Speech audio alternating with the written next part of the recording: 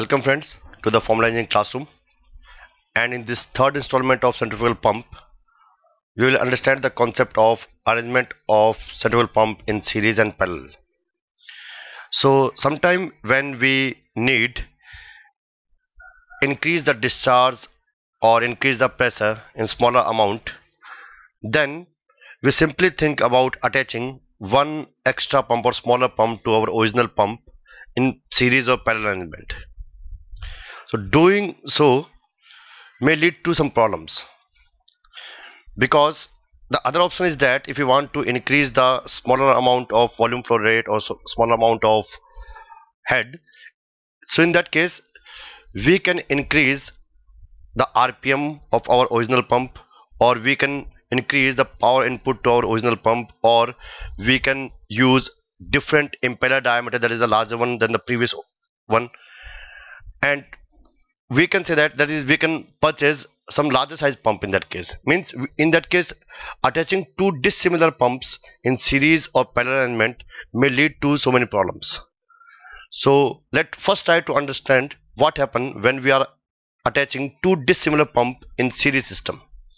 So let in this case I am arranging two pumps, one is the smaller size, another one is the larger size. So here let I'm saying this one is our smaller pump. Okay, this is our pump 1. This is I'm providing input to this one. This is the discharge line of this one, and I am attaching this one to some larger pump.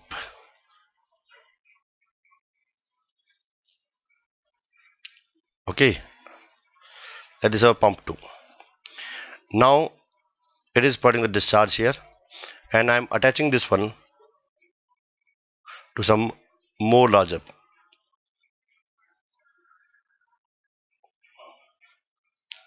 And here it is providing the discharge. This is our third pump. So here we have 3 pumps in series connection. Okay, this is the direction we are providing here. Sorry.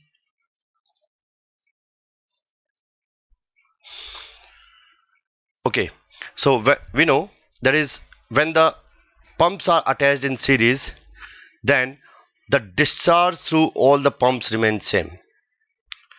Now obviously there is a series connection, and now obviously the discharge in case of larger pump is more, in case of smaller pump is less.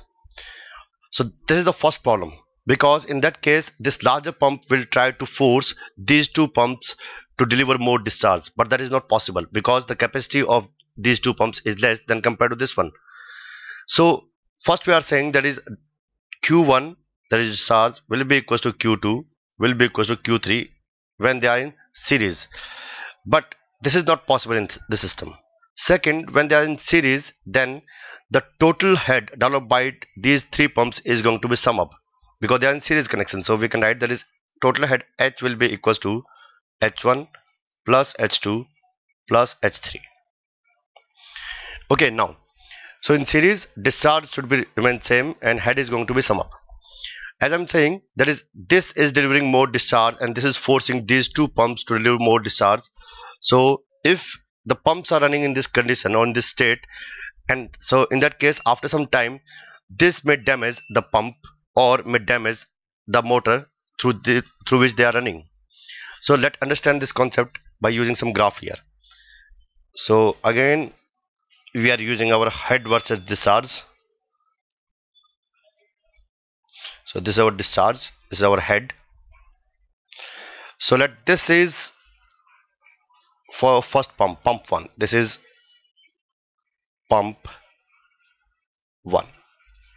Okay, so this point is what? This point is the free delivery point of pump 1 with less discharge in this case, and this is the shut off head of first pump. Now that second one is like this. This line is not clear, no problem. This is pump 2. Pump 2, and this is our pump 3. This is our pump 3. Okay, so these 3 pumps are attached in series system. So obviously in this case, the head in this case is going to be sum up. So I am making some vertical lines here. So this is the first vertical line. It is indicating here is the end of free discharge of first pump. This one is our second, and this is indicating, this is the line that is where the free delivery of the pump 2. So in this case, the discharge is going to, the head is going to be increased. So from here to here, from here to here, this is indicating head equals to H1 plus H2 plus H3. Okay, now after this point, obviously we have to shut off the pump 1 because it is not able to create more discharge beyond its free delivery point. So we have to shut off this pump 1 and we have to provide bypass for this one. So after that, after shutting off the pump 1, in this region it will provide head like that. And obviously in this case, in this region, the head is equals to only H3 plus H2, because in this case the head of this pump is not available, and in this region the only available head is equals to H2 plus H3. Now after this point we have to, or at this point we have to shut off the pump 2 also and also bypass this one. So now at this point both the pumps, pump 1 and pump 2, are shut off and they are bypassed.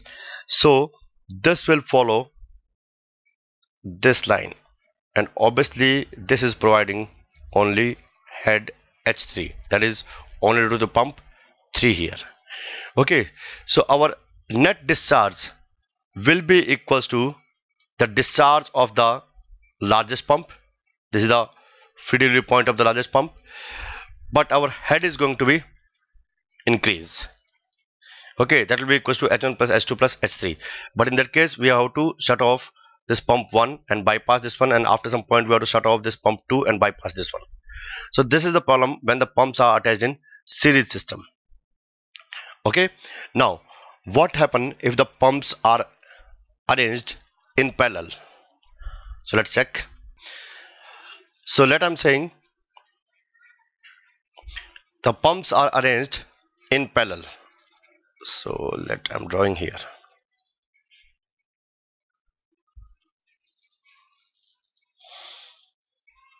So this is our pump 1, smaller one.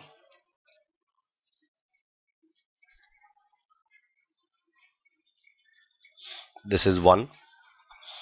This is larger one, second one. This is 2, and this is third pump.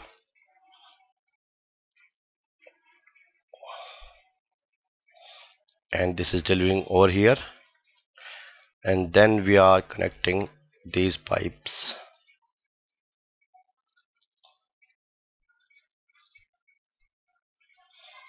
Okay, so in this case pumps are arranged in parallel. So when the pumps are arranged in parallel, in that case the discharge of all 3 pumps is going to be sum up. So we can write that is Q is equals to Q1 plus Q2 plus Q3, and in this case the head of all 3 pumps should be same.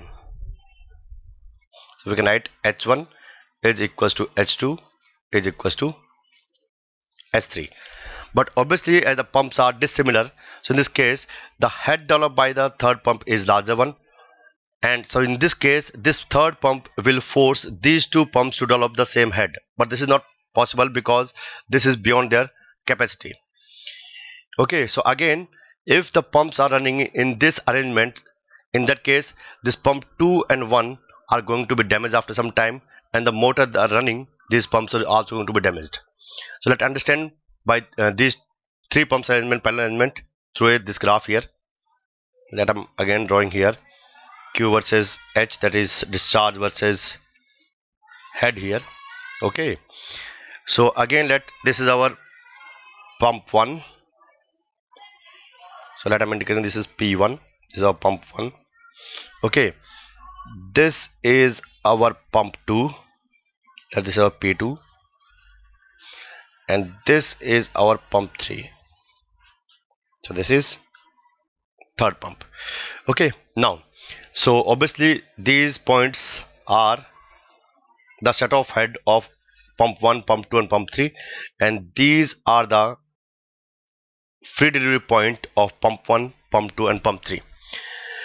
So let again, in this case, this is indicating this line, this horizontal line indicating this is the limit of shut-off head, or this is the shut-off head of the pump 1. This line is indicating the shut-off head of pump 2. Okay, so obviously in this case the discharge is going to be increased. Okay, the discharge in this case is going to be increased here. So let's suppose I'm saying this discharge curve look like this one. So this is indicating Q1 plus Q2 plus Q3. These are the discharge available up to this point. Now after this point, obviously we have to shut off the pump 1 and have to bypass this one because it can't deliver the head more than this one. Now so after this point there is a loss of discharge here, so the discharge curve follow this curve here, this region. So this, in this region, the discharge we have is equals to Q2 plus Q3. Okay, now so at this point or after this point, obviously we can't operate the pump 2 because this is the beyond of its capacity, and in this case if we are operating this pump, in that case there's a damage in the pump, so that's why we have to shut off this pump 2 and we have to bypass this one. So beyond this region, beyond this line, the curve will follow only this path, that is our third pump path. Okay, so this is only Q3. Okay, so this is our Q3. So means in this case the head provided by all three pumps will be equals to the maximum head available, that is by the largest pump.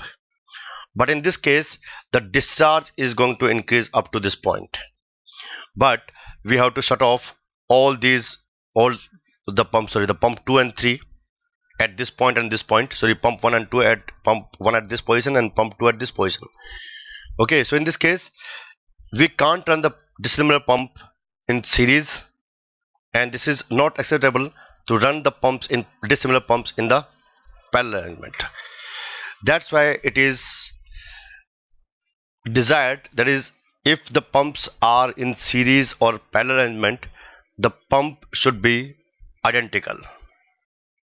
Okay, I hope you like the lecture, and if you like the lecture, please subscribe the channel, like the video, share the video and comment your doubts.